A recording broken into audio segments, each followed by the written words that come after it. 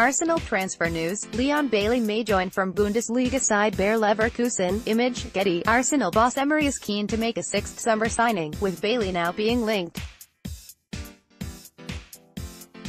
The Gunners have already enjoyed a successful transfer window, moving to tie-up deals for Stephan Lichtsteiner, Bernd Leno, Sokratis Papastathopoulos, Torreira and Matteo Guendouzi.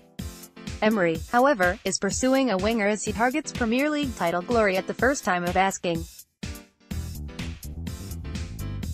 And the Sun suggest Arsenal will hold talks with Leverkusen over Bailey next week.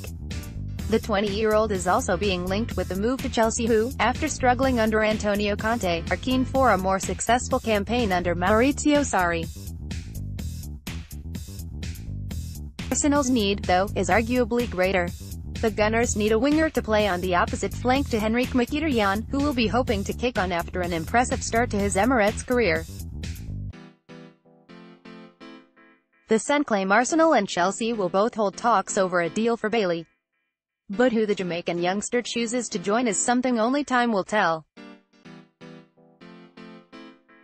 Bailey has been linked with the move to the Premier League for some time, particularly after impressing for Leverkusen last season.